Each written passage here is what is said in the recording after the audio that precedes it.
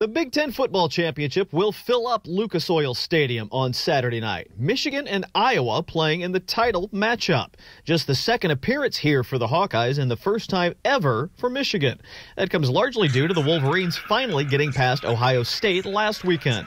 So now the pressure becomes even bigger on head coach Jim Harbaugh and Michigan.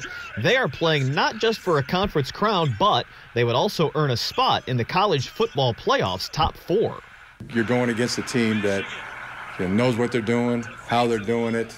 The execution is tremendous, down after down, and you're so focused on stopping that everything else is still a possibility. I mean, that is a daunting challenge.